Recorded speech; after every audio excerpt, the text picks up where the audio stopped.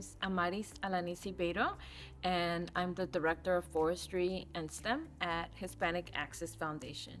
There's a lack of diversity of Latinos in the STEM field because of lack of resources and opportunities and awareness of a clear pathway to get into the field.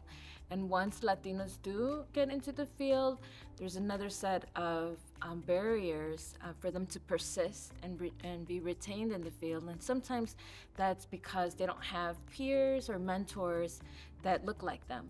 So Hispanic Access Foundation, we provide access to opportunities. And so with Senderos a la Ciencia, we're providing access of high quality STEM programming to the community, in a community where we believe that making this connection to mentors, to role models, we'll be able to have a lasting impact, working with the community for over 5 years to hopefully the young folks in the program can see the possibility of choosing STEM as a potential career.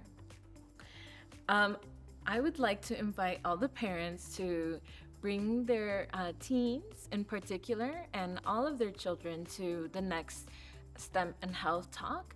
I think it's important to come to these opportunities just to kind of get to know the various fields.